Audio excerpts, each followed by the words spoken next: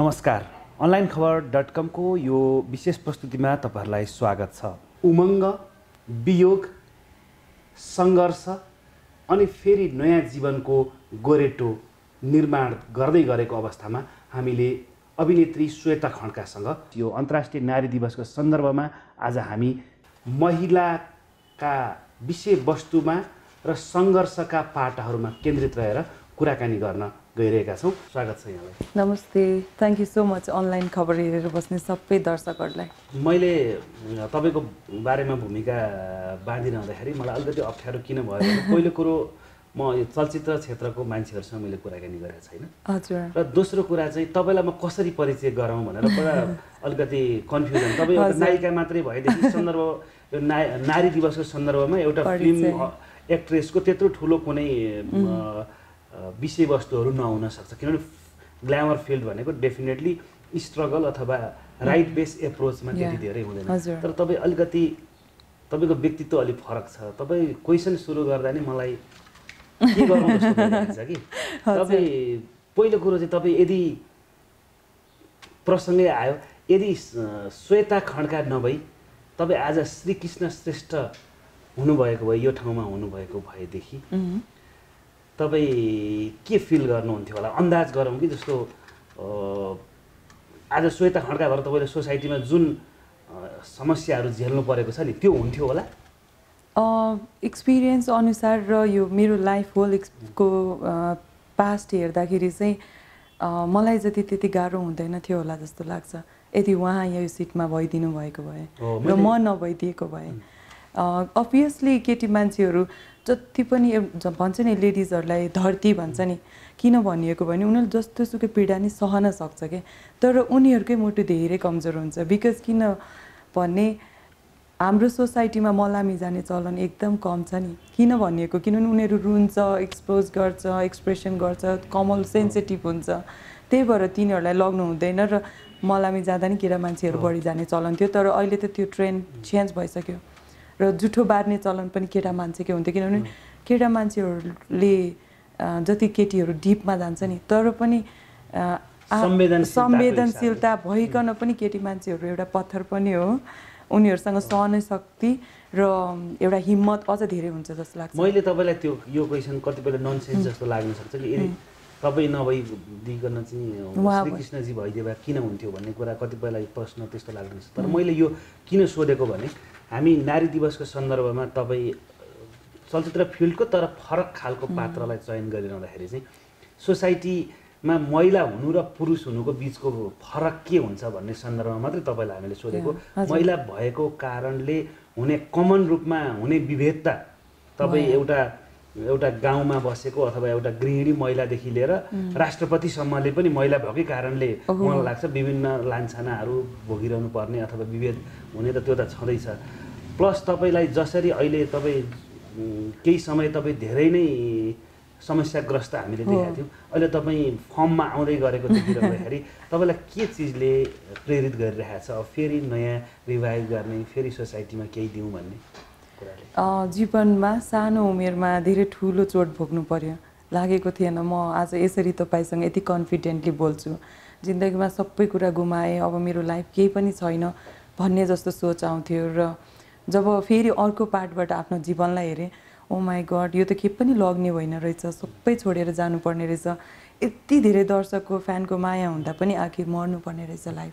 र वाइ किन यो बाँच्ने जीवनलाई चाहिँ एकदम दुःखमा बाँच्ने, बरु अरूको लागि राम्रो गर्ने, आफू राम्रो भएर बाँच्ने र अरूको लागि पनि प्रेरणादायी भएर बाँच्ने, सो द्याट यत्रो दुःख पनि जो कोहीले पार गर्नलाई सकियोस् एउटा हेरेर पनि होइन। र मलाई अर्को कुरा महिला र पुरुषको जुन भिन्नताहरू यहाँहरूले छुट्याइराख्नु भएको छ, नारीको स्पेसल कुरा गर्दाखेरि चाहिँ जीवन त सङ्घर्ष नै रहेछ होइन, सङ्घर्ष त गर्नै पर्छ जसरी पनि। म यदि कुनै कुनामा रोएर बसेको भए कसैले पनि खोज्न आउँदैन थियो कि म हिम्मत लिएर मेरो दुःखलाई बिर्सेर कुल्चेर लाइक भित्र लुकाएर म अझ हिम्मत गरेर हिँडेँ नि, सो द्याट यति धेरै सबैले माया गर्नु हुँदो रहेछ त म आएँ भने, म काम गरेँ भने भन्ने टाइपको आयो। र त्यो कुनामा होइन सबैले देख्ने ठाउँमा बस्नुपर्छ भने जस्तो मलाई चाहिँ त्यो एक्सपिरियन्स। तपाईँ केही समय त बाहिरै आउन सक्नु भएन? सकेन म फुल डिप्रेसनमै थिएँ 1 वर्ष जस्तो त कोहीसँग खुलेर फेसमा पनि हेर्न सकिनँ, बोल्न पनि सकिनँ, बोल्दाखेरि पनि भयमा हेरेर बोल्थेँ र आई डोन्ट नो कुन टाइपले मलाई त्यो थिचेको थियो होइन त्यो दुःखले। र त्यो टाइममा जोबाट मैले धेरै एक्सपेक्ट गरेको थिएँ नि मेरो लाइफमा चाहिँ यो साथी छ, यो आफन्त हुनुहुन्छ, दिनभरि कफी खाने साथीहरू पनि इभन मलाई भेट्न आउने सेकेन्ड टाइम हुन्न थियो। अनि लाइफले के सिकायो भने सबैको दौडधुप हुनसक्छ, उनीहरू व्यस्तताको बावजुद आउनु भएन होला, होइन हिजो त रेगुलर हामी भेट्ने मिटिङ गर्ने कामको कुरा गर्ने मान्छेहरू पनि म यस्तो भएर होला नआएको भन्ने टाइपको अलिकता भित्र अर्कै टाइपको त्यो टेन्सन हुन्थ्यो। तर पनि हिम्मत गरेँ, मेरो ट्रिटमेन्ट भयो, म फेरि पनि अगेन म बाँच्न सक्छु जस्तो फिल भयो र यो लाइफलाई 100% एफोर्ट दिएर एउटा गोल्डन बनाउँछु, एकदम इन्जोय गर्छु भन्ने हिम्मत चाहिँ त्यहीँबाट आयो कि म सबैको अगाडि गरेर देखाउँछु, त्यही साथीहरूसँग फेरि रिजोइन गर्छु र समयले जवाब दिन्छु भन्ने टाइपको आयो। त्यो भित्रको साहसले गर्दा फेरि बाहिर आउन थाल्यो। त्यो तपाईँले भन्नुभयो नि अघि जस्तो म यसरी फेरि आउने भयो भने यो विभिन्न कारण जस्तो गरी जीवन दर्शनका कुरा गर्नुभयो। अब त्यो हिसाबले जस्तो तपाईँलाई फेरि म केही गर्छु भनेर गर्नुपर्छ भन्ने अन्तरात्मा अन्तर्मनबाट आयो कि कुनै त्यस्तो रोल मोडल, कुनै किताब पढ्नुभयो अथवा कुनै फिल्म डकुमेन्ट्री हेर्नुभयो अथवा कुनै व्यक्तिको चाहिँ कुनै लाइफ स्टोरी अथवा कसैले भनेर कसैले तपाईँलाई के भयो त्यो? मलाई चाहिँ मेरो लाइफ एकदम म मात्र हो जस्तो लाग्छ क्या, जो कोहीलाई पनि आफूलाई पीडा पर्छ नि ब्रह्म सत्य तिमीलाई परेको भए पो थाहा हुन्थ्यो भन्छु कि म मेरो साथीहरूलाई पनि। जसले भोग्छ नि उसलाई मात्र थाहा हुन्छ आफ्नो पीडा भन्थेँ, तर होइन रहेछ सबैलाई पर्छ। अनि मेरो लाइफमा यो भएको एक वर्ष नपुग्दै त्यत्रो ठुलो अर्थक्वेक गयो। अर्थक्वेकमा त अहिले भर्खरै बोलेको मान्छे पनि नसोचिकन गुमाउनु पर्यो र त्यो पीडाहरू मैले सबैको लाइफमा गएर रियलाइज गरेँ कि। अनि त्यो सँगसँगै धेरैजना यस्तो स्टोरीहरू छ जस्तो हिलारी क्लिन्टनको होइन, उहाँको लाइफ स्टोरी हेर्नु त्यो बायोग्राफी हेर्नुभयो भने म पढ्दा पनि क्वाँ रोएको थिएँ कि मैले के दुःख पाएको र उहाँले पो पाउनु भएको रहेछ जस्तो फिल भयो। अनि त्यस्तै गरी लाइफमा धोका लाइक रियल जिउँदै भएर मान्छेले धोका दिँदा पनि या उहाँले त मलाई धोका दिएकै होइन, मैले के भन्यो भने हामीलाई त किस्मतले भगवान्ले छुटाएको, उहाँले त मलाई माया गर्नुभएको, लास्ट मोमेन्टसम्म पनि मलाई एउटा आफ्नो नाम दिएर आफ्नो ठाउँमा छोडेर जानुभएको हो, कसरी म यस्तो हुने, उहाँले उहाँको साथ छ मसँग भन्ने टाइपको एउटा पोजिटिभली सोच्न थालेँ कि। पहिला त मलाई यस्तो धोका भयो, भगवान्ले यस्तो गरिदियो, भगवानै छैन जस्तो फिल हुन्थ्यो। र त्यो पछि कति मान्छेहरूले जिउँदै हुँदा पनि धोका पाउँछ नि, त्यो पीडा मरेर पाउने भन्दा ठुलो हुन्छ। र जुन कुरा बायोग्राफीमा थियो हिलारी क्लिन्टनको रियल लाइफमा पनि थियो। र त्यो सँगसँगै मैले मुभीहरू हेर्न थालेँ, मैले क्विन मुभी हेरेँ कि कसैले मलाई समायो यो मुभी हेर, त्यो मुभीमा उसलाई यस्तो सिचुएसनमा उसले धोका पाउँछ र ऊ यति स्ट्रङ भएर मान्छेले जे सोचे पनि आफ्नो लाइफ त आफूले जिउने रहेछ भन्ने टाइपको एउटा क्विनको क्यारेक्टरले कङ्गनाको मुभी छ त्योबाट त्यो इन्सपायर भयो कि म पनि यस्तै लाइफ जिउँछु, म मान्छेको पछि लाग्ने होइन रहेछ, आफ्नो लाइफ आफूले जिउने रहेछ। यस्तो यस्तो कुराहरू समाजमा जस्तै म हेरेर अरूले सिकिराख्नु भएको छ भने मैले पनि सिकेँ र आफ्नो भित्रबाट पनि त्यो कुराहरू पाएँ मैले। तपाईँले अघि भन्दै भूकम्प लगत्तै त्यसको पछि एउटा तपाईँले आफ्नो जीवनमा जुन वियोग भोग्नु परेको थियो त्यसपछि भूकम्पले त हजारौँ धेरैको त्यसपछि पनि तपाईँलाई अलिकति चाहिँ म जिउनुपर्छ, मेरो जीवनलाई जस्तो भूकम्पपछिको पुनर्निर्माण, भौतिक संरचना पुनर्निर्माण भने जस्तै तपाईँको जीवनमा पनि एउटा पुनर्जागरण अथवा पुनर्निर्माण गर्नुपर्छ भन्ने खालको पनि आएको हो। हुन त तपाईँले त्यहाँ सिन्धुपाल्चोकमै अब बस्ती निर्माण त्यसको त हामी पछि जान्छौँ, तर तपाईँलाई भूकम्पले जुन जसरी मानवीय क्षति भने त्यसले गर्दा म अब चाहिँ यसरी बस्नु हुँदैन, यो सदमा त्यही बेला नै कोहिनुर मुभी च्यारिटी गरेर धेरै पैसा अमेरिकन एम्बेसीलाई पनि डोनेसन गर्यो, जुन चाहिँ म आफै आफ्नो लाइफसँग सङ्घर्ष गरिरहेको थिएँ। यति धेरै औषधि खानु पर्थ्यो र त्यस्तो फेस लिएर पनि म च्यारिटीमा दर्शकहरूसँग उभिएर हाँस्न नसक्ने मान्छे हाँस्न कोसिस गरेर फिल्म च्यारिटी गरेर आएको पैसा हामीले यहाँ अर्थक्वेक विक्टिमलाई डोनेसन गर्न पाएँ। भने मतलब म बाँचेँ भने मैले अरूलाई पनि हेर्न सक्छु, म बाँच्नुपर्छ र म बाँचेँ भने मैले मसँग एसोसिएट हुने धेरै काम गर्ने टिमहरू हुनुहुन्छ होइन, उहाँहरूले पनि काम पाउनुहुन्छ। मैले यतिकै छोडेँ भने त उहाँहरू के गर्नुहुन्छ होइन, काम गर्नै पर्छ, आफू उठ्नै पर्छ। मैले भनिहालेँ नि अब त मलाई सानोतिनो ट्रेनिङ दियो भने म जे पनि उडाउन सक्छु जस्तो फिल हुन्छ। परेको अथवा डिप्रेसनको अवस्थाबाट तपाईँलाई भूकम्पले अलिकति अझै साहस दियो, बाहिर ल्यायो भन्दाखेरि बाहिर ल्यायो दर्शकको मायाले पनि हो। म अमेरिकामा ट्रिटमेन्टमा गएको धेरैजनाले श्वेताजीलाई उपस्थिति गराउन मुभी च्यारिटी गराउन भनेर कुरा गर्नुभयो र कोहिनुरको च्यारिटी गर्ने क्रममा जस्तो 3 घन्टा फिल्म हुन्थ्यो 3 घन्टा उहाँहरूसँगै मुभी फोटो खिच्नु पर्थ्यो। हाँस्न नचाहँदा नि लाइक एक्टिङ हाँस्नु पर्थ्यो र त्यो मोमेन्टमा उहाँहरूको मायाले धेरै मलम लाउने काम गर्यो।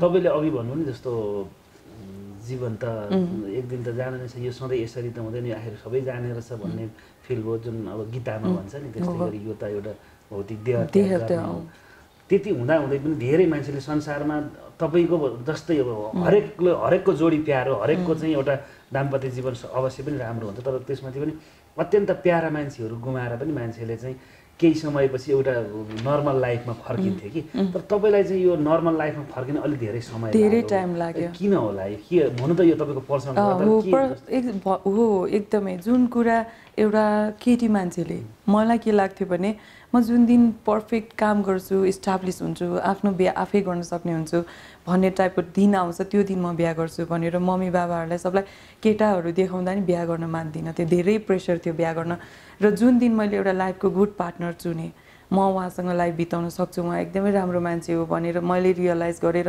हामी लाइफमा हाम्रो फ्यामिलीको प्रेसर भनौँ या रहरले हामीले बिहा गर्ने निर्णय भयो र संसार बिताउँछु भनेर सोचेको मान्छेलाई भनौँ न बिहा भएको 3 दिनमै हस्पिटलमा र हस्पिटलको त्यो 27 दिनको सङ्घर्षमा उहाँले गरेको कुराहरू मोमेन्टहरू त्यो सबै जो कोहीले मुभीमा नि हेर्न सक्दैन मैले रियल लाइफमा भोगेँ के र सिन्दुर पोते लाइक हाँस्ने उमेरमा म चाहिँ उहाँको ट्रिटमेन्टमा एक्टिङ गरेर अनि फेरि उहाँको अगाडि अलवेज नर्मल के पनि भएको छैन यु आर ओके भनेर हाँस्दै एक्टिङ गर्नु पर्थ्यो कि त्यो मोमेन्टले चाहिँ मलाई त्यो घाउ चाहिँ अनएक्सपेक्टेड भएको हो त्यो हाम्रो बिचको मित्रता त्यो रेस्पेक्ट त्यो अनि त्यो कारणले नै हो प्लस मैले आफूलाई म एकदम काममा 100% टाइम दिने धेरैभन्दा धेरै बिजनेस गर्ने मान्छे फिजिकल्ली एक्टिभिटिज अब जिम जाने कतिवटा अर्गनाइजेसनमा इन्भल्भ भएको मान्छे एकाएक त्यो सक्टमा बस्दाखेरि म आउनै सकेन कि फेरि त्यो मैले बिलिभै लागेन म जस्तो मान्छेलाई मैले के बिगारेको थियो र भगवान् त थियो होला त्यस्तो टाइपको क्वेसनहरू आउँथ्यो त्यो but anyway I am okay म ठिक छु र त्यो कुरालाई म जीवनको एउटा सबैले भोग्नुपर्ने कुरा हो मैले अलि अर्ली भोगेँ जस्तो फिल हुन्छ मैले अघि सुरुमा तपाईँलाई प्रश्न सोधेर यो तपाईँको अहिले जवाफ लगभग किन मिल्छ भन्दाखेरि यदि तपाईँ नभइदिएर श्रीकृष्णजी भएको भए सायद त्यो अलिकति चाँडो खेल हुन्थ्यो त्यो हुन सक्छ उहाँलाई छिटो विवाह गर्न प्रेसर हुन्थ्यो अनि उहाँ अझै मुभ अन भइसक्नुहुन्थ्यो होला र नहुन पनि सक्नुहुन्थ्यो होला अब त्यो त अब जति पनि अहिलेको एनालाइसिसमा हेर्दा चाहिँ उहाँ मुभ अन भइसक्थ्यो अब आम मान्छेकातिर नजर आम मान्छेको त भइरहेको हुन्छ नि हामीले समाजमा चिनेका आदर्श मानेका व्यक्तिहरू सेलिब्रिटी व्यक्तिहरूले पत्नी वियोगको 6 महिना नपुगिकन फेरि विवाह गरेको पनि उहाँहरूको व्यक्तिगत सम्मान छ उहाँहरूले त्यो जे गर्नुभयो सम्मान छ तर त्यसो गरेको देखिन्छ त्यही भएर मैले जस्तो गरी यदि नारीको ठाउँमा पुरुष भइदिएको भए अलिकति चाँडो स्ट्रङ हुने अथवा फरक चाहिँ हुने रहेछ है हो एकदमै हो र मलाई चाहिँ अर्को कुरा के भने मुभ अन भए पनि विवाहको एउटा हामीले 3 दिन मात्र बितायौँ होइन विवाहको पर्सिपल्टै हामी हस्पिटल गयौँ र त्यो कुराले गर्दा पनि उहाँसँग मैले डिपेन्डेन्ट भएर केही पनि लाइफ बिताएको छैन नि एउटा आश्रित थिएन नि म आफै इन्डिपेन्डेन्ट थिएँ र उहाँहरूको जति पनि त्यस्तो पुरुषहरू हुनुहुन्छ जो सर्ट टाइममा बिहे गर्नुभयो उहाँहरूले आफ्नो लाइफ पार्टनरसँग खाना खानेदेखि लिएर उहाँले केयरिङ गर्नेदेखि लिएर त्यो एक्सपिरियन्स अनुभव र त्यो डिपेन्डेन्ट हुनुहुन्थ्यो होला र उहाँहरूलाई त्यही कुराले नै खुसी बनाउन थाल्यो होला जस्तो लाग्छ र अब अलिकति फरक जस्तो गरी आज हामी नारी दिवसको सन्दर्भमा पनि छौँ यो नारी दिवस नारी जस्तो यति तपाईँले भनिरहँदाखेरि पनि महिला भएकै कारणले तपाईँलाई त्यसपछि रिभाइभ भइसकेपछि जुन तपाईँ फेरि नयाँ जीवनमा आउन खोज्नुभयो त्यसपछि तपाईँलाई चाहिँ धेरै सपोर्ट मिल्यो कि स्ट्रगल के छ अवस्था अहिले भन्नु जुन महिला भए बापत चाहिँ प्रिभिलेज छ कि अलिकति चुनौती च्यालेन्ज छ के छ यसमा सोसाइटीको कुराहरू सुन्यो नेगेटिभ कुरामा गयो भने धेरै नै गाह्रो छ म पनि त्यही समाजमै हुर्केको केटी हो त्यही समाजकै बुहारी हो अब नेगेटिभ कुरामा गयो भने गाह्रो हुन्छ तर पोजिटिभ कुरामा हेर्ने हो भने म नारी भएकोमै म आई फिल सो ब्लेस्ड। मैले एकदमै म झन् ग्रेट छु। मलाई भगवानले नारी बनाएकोमै प्राउड फिल गर्छु जस्तो फिल हुन्छ। मैले किनभने म पीडित भएन नि त, म त्योबाट जुधेर अगाडि बढ्न सकेँ हैन। म अरू जस्तै त्यो खुम्चिन सकिनँ। सो मलाई त्यो हिम्मत आयो र म त्यही कुरामै आफूलाई गर्व गर्छु। समाजमा त अब धेरैजना मसँग रिलेटेड भिडियोजहरूको स्टोरीहरू सुन्छु हैन। उनीहरूले 12 दिनको त्यो उसमा बस्दाखेरि नै प्रपर्टीको लागि झगडा गर्नु परेको, अंशबन्डाको कुरा गर्नु परेको, अनि कुनै पनि अंशबन्डा नदिने, अनि यङ एकल महिलाहरूलाई अब उसलाई बिहा गरेर गइहाल्छन्, उसलाई किन सम्पत्ति दिने, त्यस्तो टाइपको कुराहरू आउँथ्यो। र म अनलाइन खबरको स्टुडियोमा छु। मैले उहाँको अहिलेसम्म पनि कुनै प्रपर्टी लिनु परेको छैन हैन। र उहाँले त्यस्तो कुनै पनि मलाई त्यो जति उहाँको भनौँ न लाइक अफिसबाट आएको बोनस पेन्सनबाट माझी बस्ती बनिरहेछ। उहाँको आएको मन्थली पेन्सन पनि माझी बस्तीमा एउटा व्यक्तिलाई तलब दिन पुग्छ त्यहाँ काम गरिराख्नेलाई, र त्यो तलब पनि मैले त्यहीँ दिइरहेको छु। र धेरैजना क्यान्सर पीडितहरूलाई यहाँहरूले न्युजमा सुन्नुभएको छ, उहाँको कुनै पनि कम्पनी त्यो उसबाट पैसा आयो केही भयो भने म त्यस्तो पैसा नछोइकन नै त्यो डोनेसन गरिदिइरहेको छु। सो मैले भन्न खोजेँ चाहिँ जो चाहिँ डिपेन्डेन्ट हुनुहुन्छ, जो चाहिँ हस्बेन्डको पैसा सम्पत्तिमै जिन्दगी बिताउनु पर्ने हुन्छ, उहाँहरूको लागि त धेरै गाह्रो छ लाइफ। कतिपय नेगेटिभ मान्छेहरूले तपाईलाई पनि भने होला नि, जस्तो गरी मलाई भने बिहे नै भन्छ नि सम्पत्तिको लागि बिहा गर्यो भन्नुभयो हैन। र मेरो हिस्ट्रीमा सम्पत्तिको विवरणहरू लिन पनि सक्नुहुन्छ, उहाँको नामबाट मैले के लिएको छु। अनि प्लस अर्को कुरा चाहिँ मलाई उहाँले छोडेर जानुभएको पीडा सँगसँगै त्यो डिल गर्नु पर्यो भने त त्यो सुन्दाखेरि झन् मेरो घाउमा चाहिँ नुन चर्केको जस्तो फिल हुन्थ्यो कि चित्त दुख्थ्यो। मलाई किन यस्तो भनिदिनु भएको होला, किन लाइक मैले उहाँको लागि मैले सम्पत्तिको लागि मसँगै उहाँसँगै मिलेर फिल्म बनाइरहेको छु। कोहिनुरको म प्रोड्युसर हो, हामी सँगै दुईजना मिलेर पार्टनरसिपमा होटल बिजनेस गरिरहेछौँ। र उहाँ र मेरो भनौँ न फाइनेन्सियली जोइन्ट कामहरू कति छ भने विगत दिनमा फिल्ममा आउनुभन्दा अगाडिदेखि बिजनेस सम्हालेर आएको श्वेतालाई त्यो भन्दा चाहिँ अलिक नरमाइलो लाग्छ अनि लाग्थ्यो कि। तर मैले के भन्थेँ भने आजसम्म मैले जवाब दिएन उहाँहरूलाई। मैले होइन उहाँको सम्पत्तिको लागि मैले जस्टिफिकेसन दिनै चाहिनँ, बरु मैले काम गरेर म नै स्ट्रङ हो, मैले प्रपर्टीको लागि केही पनि गरेको छैन भन्ने कुरा म कामबाट देखाउँछु भनेर चाहिँ मलाई समयले त्यो कुराको जवाब दियोस् भनेर म पेसेन्सली बसेँ। कसैलाई पनि गएर मलाई किन यस्तो भन्नुभयो, तपाईँले देख्नु भएको छ भनेर एक शब्द पनि म सोध्न गएँ। हुन त यो अब धेरै पुरानो प्रसङ्गले भइसक्यो यो विषयहरू कोट्याउनु जरुरी छैन, तर पनि जस्तो उहाँ यति चाँडै तपाईँहरूको चाहिँ मतलब यति चाँडै उहाँले छोड्नुहुन्छ भन्ने कुनै पूर्व अनुमान केही? पूर्व अनुमान तपाईँले अहिले यहाँ सोच्नुहुन्छ यहाँबाट गएपछि तपाईँलाई के हुन्छ, नेभर नि। त्यो सोचिने व्यक्तिले कसैले हाँसी खुसी बिहा गर्न सक्छ, कसैले आफ्नो लाइफको सायद उहाँको लाइफको सबभन्दा रिग्रेट पार्ट पनि त्यो होला। यदि उहाँलाई त्यस्तो हुन्छ भनेर थाहा पाएको भए सायद मलाई बिहा गर्नुहुन्न थियो।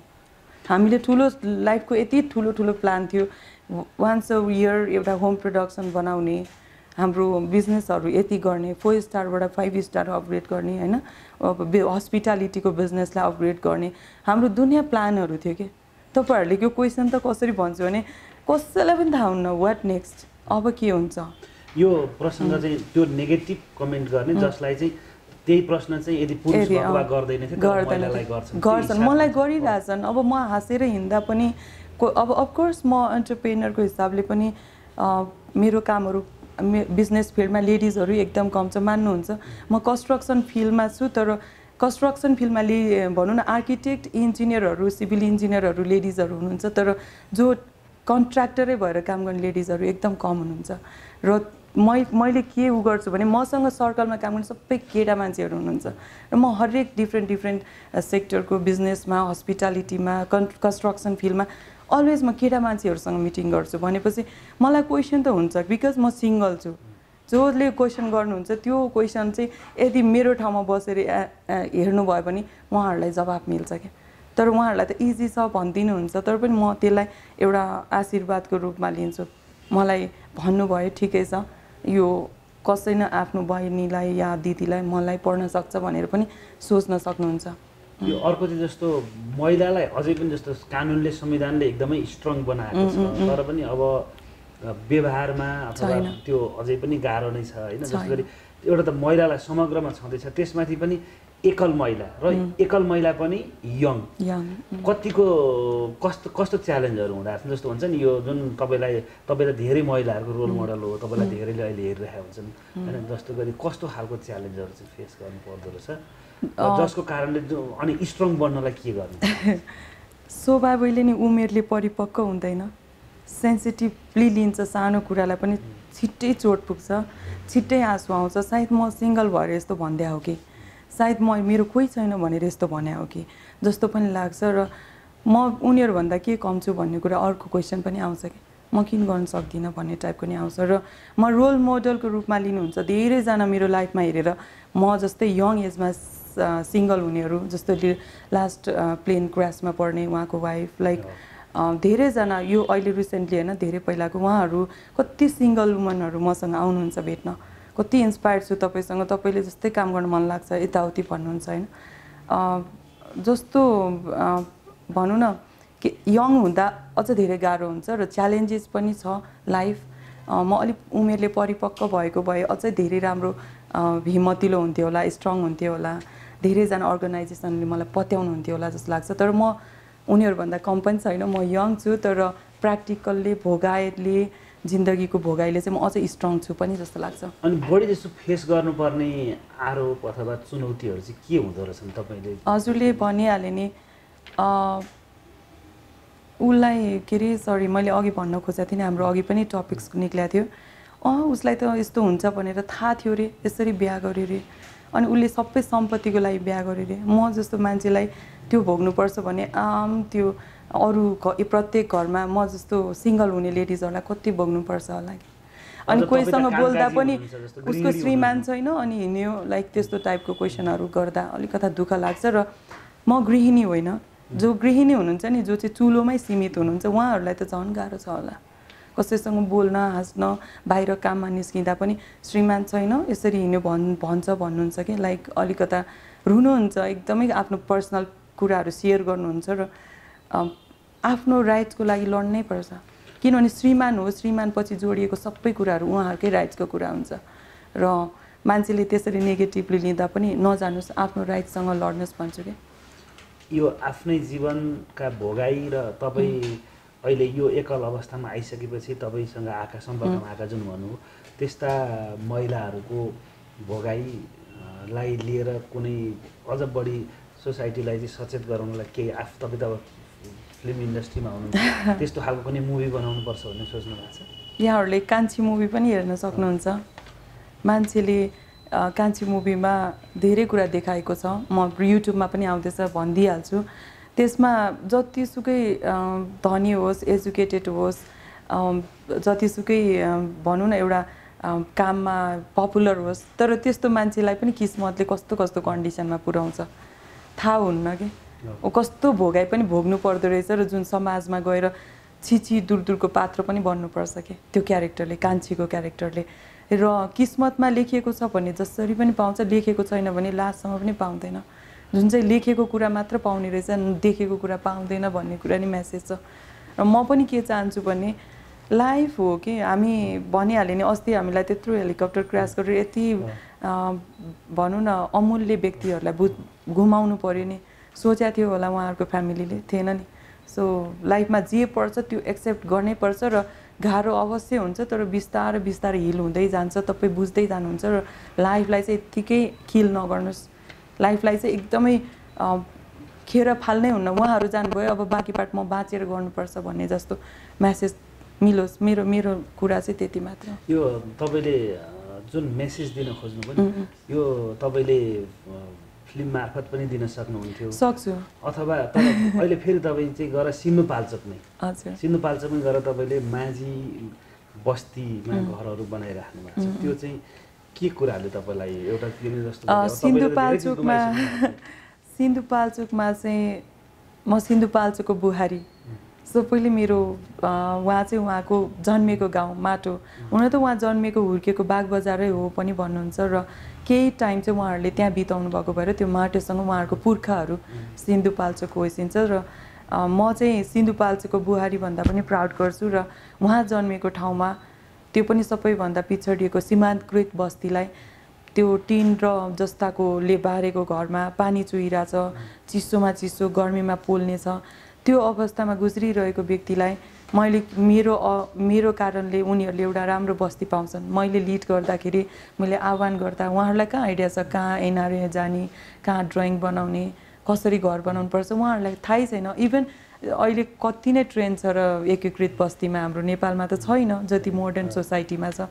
र मैले एउटा लिड गर्दाखेरि त्यति बस्ती पाउँछ भने वाइ नट, र एउटा इमोसनल अट्याचमेन्ट थियो सिन्धुपाल्चोकमा। अर्को कुरा, उहाँहरू साँच्चीकै पीडित हुनुहुन्थ्यो अर्थक्वेबाट र उहाँहरूलाई बस्ती चाहिएकै थियो। फेरि हामीले नयाँ ठाउँमा गएर घर बनाएर गिफ्ट गरेको होइन, हामीले उहाँहरूको 100औं वर्ष पुरानो जग्गालाई, 4 पुस्तासम्म नामसारी नभएको जग्गालाई टुक्राएर उहाँहरूको नाममा लिएर आएर इन्डिभिजुअल एउटा ओनर बनाइदिरहेछ हैन। जग्गादेखि नै उहाँहरूको पसिना छ, मेहनत छ, तर मेरो आइडिया ड्रिम पनि हो, सपना पनि हो। यो तपाईको ड्रिम, यो आइडिया कतिको स्मुथली गएको छ कि कतै?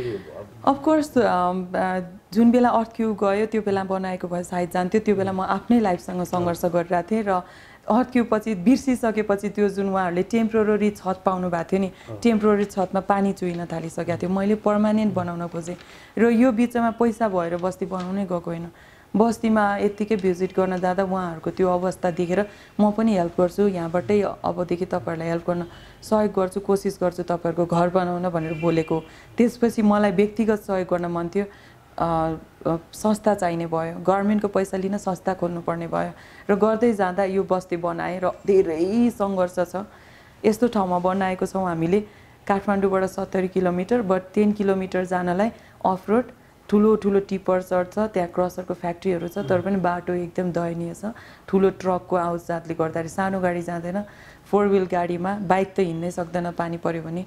लास्ट जुन प्रोजेक्ट हामीले जेठमा सुरु गऱ्यौँ, दसैँसम्म राम्रो कामै गर्न सकेनौँ। लोकल चुनाव आयो, पानी पऱ्यो, गएन। फेरि प्रोजेक्ट योसम्म आयो, फेरि यो पालि पनि रेनिङ, हेभी रेनिङ भएर हामीले सामान ढुवानीमा प्रब्लम आयो। त्यो कारणले हो, प्रकृतिसँगै जुझ्नु पऱ्यो। र अर्को कुरा, अर्थक्वेकको मलम त्यो घाउ बिर्सिसक्यो र कहीँबाट पनि सोचे जस्तो सपोर्ट आएन। मैले अझै पनि रिक्वेस्ट गर्छु अनलाइन खबरबाट, प्लिज यहाँहरूले मलाई होइन माझी बस्तीलाई सहयोग गरिदिनुहोस्। अझै पनि त्यो बस्ती सकाउनलाई धेरै प्रब्लम भइरहेछ र आफूले व्यक्तिगत ऋण लिएर पनि बनाइरहेको छु। आफ्नो व्यक्तिगत भएको पैसाहरू पनि लगेर उहाँहरूलाई सपोर्ट गरिरहेछु। यहाँहरूले बुझ्न सक्नुहुन्छ र अझै पनि त्यो बस्तीलाई एउटा उहाँहरूलाई बस्ती त छैन, बिचराहरू कोही बिरामी हुनुभयो भने त्यो 10 किलोमिटर हिँडाएर लग्दै मान्छे बाँच्ने सम्भावना या बिरामी एकदम सिरियस हुन्छ।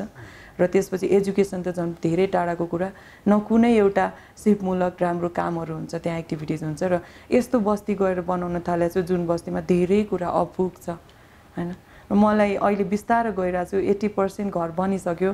मेरो सपना लगभग पुग्ने अवस्थामा छ र त्यो घर मात्र बनाएर पुग्दैन। त्यहाँ सानो एउटा जे भने मेडिकल हस्पिटल हुनुपर्छ, त्यहाँ स्कुल हुनुपर्छ र त्यहाँ धेरै कुराहरूको ट्रेनिङ सेन्टर हुनुपर्छ, अनि सो द्याट उनीहरू विदेश जानु पर्दैन हैन। त्यहीँनिर अनि होमस्टेलाई डेभलप गर्ने प्लानिङमा छु, सो द्याट उहाँहरूलाई जेनरल इन्कम पनि होस् प्रत्येक दिन। तपाईँले आफूलाई एउटा निकै ठुलो भनौँ न, एक किसिमले तपाईँले भन्नुभयो एकदम धेरै डिप्रेसनमा गएर तपाईँ अब एक किसिमले भने पब्लिकमै नआइसके मान्छे एकाएक आएर आफ्नो बिजनेस सम्हाल्ने सँगसँगै यो जुन यता लाग्नुभयो नि, यो लाग्नुमा चाहिँ के मनलाई आनन्द कि अथवा? एकदम आनन्द। मेरो बुवाको बानी कस्तो थियो भने, हुनाले म एकदम राम्रो फ्यामिली, मेरो बुवाले कुनै पनि कमी गरेर हुर्काइसेन होइन। 16-17 इयर्समा एसएलसी दिँदा स्कुटर चाहियो भन्ने, त्यसपछि जे भन्यो त्यही विस पुरा हुन्थ्यो। म एकदमै फेभरेट छोरीमा थिएँ होइन। र मेरो बुवा कस्तो भइसक्यो भने, म उहाँसँग हात समातेर हिँडेँ भने पनि जो चाहिँ अलि जो गरिबको घरमा हुन्छ नि, अलि पछाडिएको व्यक्तिकोमा, कोही त्यो घरमा सुत्केरी भइरहेछ, खान पाइरहेको छैन, कोही एकदम बिरामी छ भने टन्न सामान लिने अनि पैसा बाँडिदिने कि। अनि मेरो बुवाले त्यो गरेको देख्दा चाहिँ मलाई सायद बुवाकै मेरो आशीर्वाद हुनुपर्छ। अनि म के गर्थेँ, मेरो घरमा रेन्टमा बस्नेहरूलाई मम्मी बाबा नभएको बेला खानेकुराहरू चोरेर लगेर दिन्थेँ कि। त्यो गाली खाँदैन, त्यो थाहा हुन्न भनेर हुन्छ नि, भण्डारमा गएर टन्न सामानहरू लुकाएर दिन्थेँ। र मलाई बच्चादेखि नै त्यो सेवामा मलाई आनन्द मिल्छ। यो होइन कि मैले दुःख पाएर अरूलाई हेल्प गरिरहेको छु, हाम्रो ब्लडमै त्यो सपोर्ट गर्ने हुन्छ। अनि प्लस यो पछि अर्थक्वेक पछि चाहिँ सोसल पार्टमा त धेरैजनाले एनजिओ खोलेर गरिराख्नु भएको छ भने मैले त्यो बस्ती बनाउँदा अरू हजारौँ एकीकृत बस्ती बन्न सक्छ। म अब कुनै पनि बस्ती बनाउँदै छैन। मैले माझी बस्ती एउटा एकीकृत बस्ती यस्तो हुनुपर्छ जहाँ चाहिँ एउटा माया पनि होस्, बसोस् पनि, उहाँहरूलाई एउटा त्यो पसिनासँग रिलेटेड पनि होस् र त्यो व्यक्ति एकदम माथि आओस्, आय स्रोतले पनि। घर मात्र भएर त हुँदैन र त्यो मोडालिटीमा हामीले PPP सिस्टमबाट बनाएको, पब्लिक प्राइभेट पार्टनरसिपमा र NRA को ग्रान्ट सपोर्ट नि युज गरेको छु। उहाँहरूले इच हाउस 4 लाख लोन पनि लिनुभएको छ र टेक्निकल सपोर्ट र बाँकी इन्फ्रास्ट्रक्चरमा फाउन्डेसनले सपोर्ट गरिरहेछ र प्रत्येक व्यक्तिले आफूले पाइरहेको स्यालेरीभन्दा 50% स्यालेरीमा काम गरिराख्नु भएको छ त्यहाँ खट्नेहरूले र हाम्रो बोर्डको टिमले फ्री केही पनि नलिकन हामीले मेहनत गरेर काम गरिरहेछौँ। तपाईँको यो प्रोजेक्ट अवश्य पनि सफल होस्। तपाईँ अहिले बुवा मम्मीसँगै बसिरहनु? हजुर, मेरो मम्मी बाबा भाइ बहिनी। यो चाहिँ जस्तो के त्यतापट्टि आफूलाई अलिकति रिलिफ मतलब हुन्छ नि एउटा अपनत्व अथवा एक्लो महसुस नहोस् भनेर? होइन, यस्तो हुन्छ बिहा गरिसकेपछि बस्ने भनेको श्रीमानसँग हो, फ्यामिलीसँग त होइन। म कुन सेन्चुरीमा छु र मैले त्यो गरेँ भने अरूले के सिक्नुहुन्छ पार्ट? आफ्नो अट्याचमेन्ट मैले हस्बेन्डसँग 2 दिन त्यो घरमा बिताएँ। उहाँ एकदम बिरामी अवस्था थियो, 3 दिनमा म हस्पिटल गएँ। त्यसपछि पनि मैले गर्नुपर्ने धर्महरू म 45 दिनसम्म त्यही घरमा बन्द कोठामा बसेँ। प्लस 45 दिनपछि त म पनि काम गर्नु पर्यो, मलाई पनि हेल्थले साथ दिएन र फ्यामिली अफकोर्स उहाँहरूको फ्यामिलीसँग नि घुलमिल नभएको होइन, धेरै पहिलादेखिको चिनजान, तर पनि एउटा पर्सनल अट्याचमेन्ट त हुन्छ नि, त्यो हुने इन्भाइरोमेन्टै भएन। उहाँहरूले अति माया गर्छिन्छ, बरु मलाई मेरो घरमा भेट्न आइसिन्छ। मेरो जेठानी जेठाजुहरू अस्ट्रेलियामा होइसिन्छ, यहाँ होइसिन्छ, फोन गरिराख्छिन्छ। अनि होल फ्यामिलीले सायद त्यो जुन अकेजन त्यो बिबाको केही पनि सेरेमनीहरूमा म गएँ भने त्यो सेरेमनीभन्दा बढी मलाई नै घेर्नुहुन्छ, माया गर्नुहुन्छ, फोटो लिन्छौँ, एकदम आशीर्वाद दिनुहुन्छ होइन। एउटा अट्याचमेन्ट छ। तर म मम्मी बाबासँग बसेको कारण पहिला पनि मम्मी बाबासँगै थिएँ, त्यो 45 दिनको घटनापछि पनि मम्मी बाबासँगै छ। तपाईँ हामी अन्त्यमा जस्तो गरी तपाईँले फेरि आफूलाई जुन अघि मैले तपाईँलाई भने एउटा विभिन्न स्टेजबाट एकदम तपाईँ फेरि एउटा नयाँ स्टेजमा आइपुग्नु भएको छ। अब चाहिँ तपाईँले अघि जिन्दगीलाई परिभाषित पनि गर्नुभयो जीवनमा। अब चाहिँ के छ तपाईँको लक्ष्य? जस्तो एउटा काम तपाईँले गरिराख्नु भएको छ, एउटा बिजनेस गर्नुभएको छ, अर्को सोसल काम गरिरहनु भएको छ। अब यसमा तपाईँ पुरा सन्तुष्ट हुनुहुन्छ अथवा कुनै नयाँ जुन काम फर्स्ट टाइम लाइफमा सिकेँ मैले कन्स्ट्रक्सन इन्टेरियर फिल्डमा र इम्पोर्टमै मैले काम सिकेँ, जहाँ जब गर्थेँ र त्यसपछि आफ्नै अफिस सुरु गरेको हुँ। बिचमा 2 वर्ष अफकोर्स डिप्रेसन या बिरामीले मैले मेरो बिजनेस सम्हाल्न सकेको थिइनँ। अब म फुल कन्स्ट्रक्सनमै हुन्छु। सम्भवतः म छिटै राम्रै कम्पनीमा म भइरहेको छु होइन। र त्यो सँगसँगै मेरो हस्पिटालिटी फिल्ड पनि छ, यहाँहरूलाई थाहा छ, क्याफे रेस्टुरेन्ट फिल्डमा पनि धेरैवटा अपकमिङ प्रोजेक्टहरू आउँदैछ। माझी बस्ती चाहिँ कस्तो भने, माझी बस्ती घर सकेपछि मलाई अस्ति कस्तो अचम्म लाग्यो भन्दा अगाडि माझी बस्ती गएको थिएँ। सानो सानो बच्चाहरूसँग म चक्लेटहरू दिनुहुन्छ म्यामले भनेर जहिले पनि एउटा गार्जियनको रूपमा लिनुहुन्छ। त्यहाँ घरमा कसैलाई बिरामी पर्यो, केही भयो भने म हेल्प गर्न चाहन्छु, उहाँहरूले पर्सनल्ली पनि फोन गर्नुहुन्छ। अनि म्याम हाम्रो बस्ती बनेपछि हजुर आइसिन्न है भनेर त्यो जुन वर्ड थियो नि, मेरो लागि एकदम पिन्च भएको थियो। म त्यो माझी बस्तीमा त्यो बस्ती बनाए पनि त्यहाँ हस्पिटल सबै कुराहरू बनाउँछु। एउटै बस्ती एकदम इक्जाम्पल बनाउने मेरो सपना छ र त्यो बच्चाहरूले 2-3 घन्टा हिँडेर टाढा टाढा पढ्न जान नपरोस्, त्यहीँ राम्रो एजुकेसन होस्, त्यो छ होइन। र माझी बस्ती अफकोर्स मेरो लङ प्रोजेक्ट हो।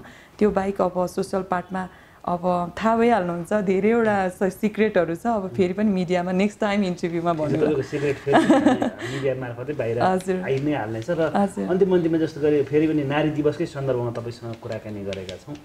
अब तपाईँ जतिको मान्छेले त बेला बेलामा चाहिँ अब्स्ट्याकलहरू लान्छनाहरू भोग्नुपर्छ भने कमन महिलाको धेरै समस्या छ। तर पनि संविधानले कानुनले चाहिँ महिलाहरूलाई धेरै स्ट्रङ बनाउँदा त्यो ढङ्गले हुन सकिरहेको छैन, उनीहरूको महिला त्यसरी आउन सकिरहेको छैन। तपाईँ कमन महिलाहरूको सन्दर्भमा चाहिँ मतलब महिलालाई स्ट्रङ बनाउनलाई इम्पावर गर्नको लागि त्यस्तो केही गर्नुपर्छ जुन तपाईँले काम गर्ने सिलसिलामा देखेको? महिलाले आफैले केही गर्नुपर्ने छ कि राज्यले गर्नुपर्ने पार्ट? राज्यले नै गर्नुपर्छ।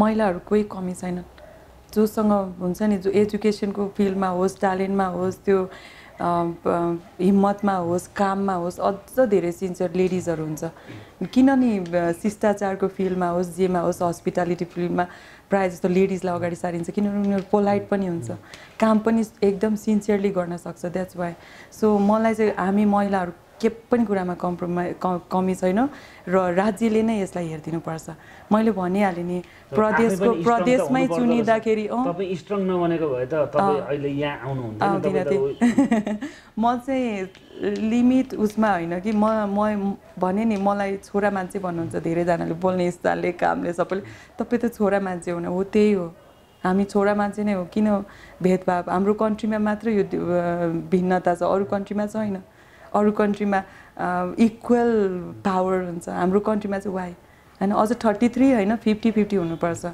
मलाई यो अहिले जुन संविधानले महिलाको संलग्नता 30% हुनुपर्छ भन्ने जुन छ कहाँ छ त 33% सरी 33% कोही त नि हाम्रो प्रदेशमा प्रमुखहरू जानुभयो 33% कतिजना हुनुहुन्छ कुन कुन सेक्टरमा यहाँहरूले 33% निकाल्दा पनि महिलाहरू किन हुनुहुन्न त्यहाँ अनि 50% वाइ किन हुँदैन सबैजना त पोख्दै हुनुहुन्छ कि उहाँहरू किन किचनमै लिमिटेसन किचनमै बस्नुपर्ने त छैन उहाँहरू पनि इक्वल काम गर्न सक्नुहुन्छ तपाईँले त्यो जस्तो अहिले राज्यको प्रतिनिधित्वमा महिलालाई क्षमता हुँदै पनि खै त प्रदेशमा किन 33 भयो नि त्यस्तै गरी त्यो खालको तपाईँले आफ्नो फिल्डमा काम गर्दाखेरि चाहिँ महिला भएको कारणले तिमी हुँदैन भनेर त्यस्तो अहिलेसम्म मेरो त कुरा गर्नुहुन्छ भने अकाउन्टेन्ट पनि लेडिज मेरो पिए पनि लेडिज क्याफेमा भनौँ न पर्सेन्टेज वाइज पनि लेडिज अझ अर्को कुरा मैले बालुवाटारमा हिमालयन जाभाको अर्को आउटलेट खोल्दैछु ठुलो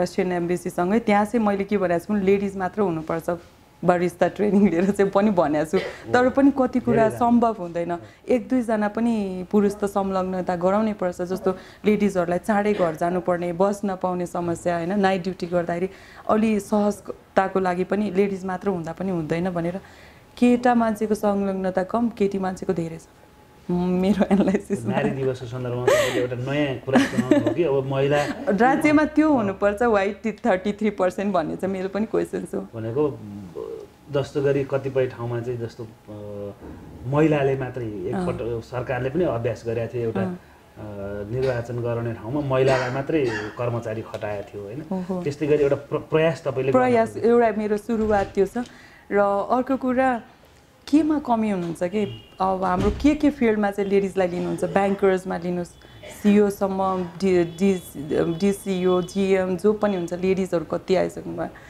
अब ब्याङ्किङ सेक्टर बाहेक इन्जिनियरिङ फिल्डमा हेर्नुहोस् होइन अब जुनसुकै ठाउँलाई हेर्दा एउटा पाइलटै हेर्नुहोस् होइन जहाँ पनि केमा चाहिँ कमी छ र लेडिजहरू अपर्च्युनिटी पायो भने केटा मान्छेले भन्दा बढी गर्न सक्छ र उनीहरूलाई अझ इजी पनि हुन्छ किनभने उनीहरू सहनशील हुन्छ पोलाइट हुन्छ होइन कामलाई सिन्सियरली लिन्छ जस्तो लाग्छ सरी टु से मैले तपाईँहरूलाई केही भन्न खोजेँ होइन र मेरो सिद्धान्त अब नारीहरूले जति धेरै काम पाउँदै जान्छन् पुरुषले अर्को क्षेत्रमा काम गर्छ नि त त्यही भने अब यसमा चाहिँ हामी एकदम अन्तिममा छौँ होइन हामी इक्वलमा जाओस् कम र भन्दा पनि इक्वलमा जाओस् बराबरीमा जाओस् हामी एकदमै अन्तिममा आइपुगेका छौँ यो जस्तो गरी तपाईँले यो बिचमा तपाईँ एकल भएर पनि फेरि तपाईँ रिभाइभ भएर जुन आउनु पनि तपाईँले एकदम बढी फेस गरिरहेको प्रश्न चाहिँ के छ मैले जस्तो हामी महिलालाई स्वाभाविक रूपमा जस्तो अघि हामीले भने एउटा पुरुष एकल भयो केही समयमै ऊ म्यारिड हुने गरेको देखिन्छ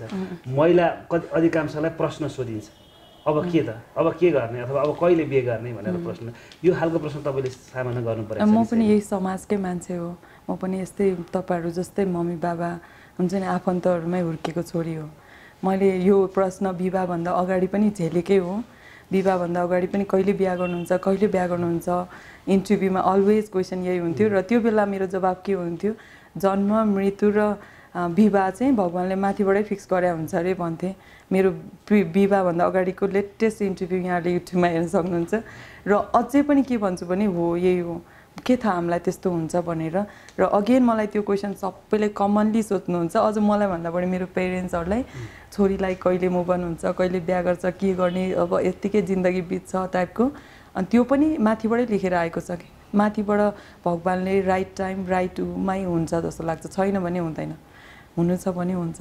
सो यो चाहिँ मेरो हातमा छैन, भगवानको हातमा छ। हामी यो प्रश्न सोधिरहेका छैनौँ, यसको जवाब यो प्रश्न कम्तीमा मैले सोधेको छैन। यो तपाईँको व्यक्तिगत मामिला हो, पर्सनल मामिला हो, तपाईँको त्यो समयक्रममा आफै त्यसको जवाफ मिल्छ। तर अन्तिममा चाहिँ नारी दिवसको दिन यति मात्रै भन्नुहोस् कि नेपाली महिलाहरूलाई तपाईँ रोल मोडल हो, तपाईँले कामबाटै उहाँहरूलाई इन्सपायर गरिराख्नु भएको छ। फेरि पनि तपाईँ केही सन्देश दिन चाहनुहुन्छ जुन एउटा अभिनेत्रीको हिसाबले, एउटा आइकनको हिसाबले र एउटा साँच्चीकै ठुलो वियोगबाट फेरि उठ्दै गरेको एकजना चाहिँ एकल महिलाको हिसाबले कुनै सन्देश महिलाहरूलाई, आम कमन महिलाहरूलाई केही दिन चाहनुहुन्छ? म धेरै व्यक्तिबाट इन्सपायर भएको छु, सिङ्गल लेडिज जो चाहिँ समाजमा आफ्नो काम गरेर एउटा इतिहास रच्नु भएको छ। हाम्रो राष्ट्रपतिज्यूकै कुरा गर्न सक्छु, प्रदेश प्रमुख हाम्रो अनुराधा दिजूकै कुरा गर्न सक्छु। मैले भने नि जति पनि सिङ्गल के कमी छ र सिङ्गल भएर पनि कत्रो लिड गर्न आफ्नो काम गरेर इन्टरनेसनल रूपमा नाम राख्न सफल हुनुभएको छ भने म चाहिँ के भन्छु भने जो चाहिँ अलि हामी त अब यहाँ आयो, काम गऱ्यो, म पनि उहाँहरूले देखाउनु भएको बाटो र सिद्धान्तलाई फलो गरिरहेको छु। र कोही पनि महिलाहरूले चाहिँ एउटा म इक्जाम्पल दिन्छु, एउटा घरमा लेडिज छैन भने त्यो घर हेर्न सक्नुहुन्छ यहाँले।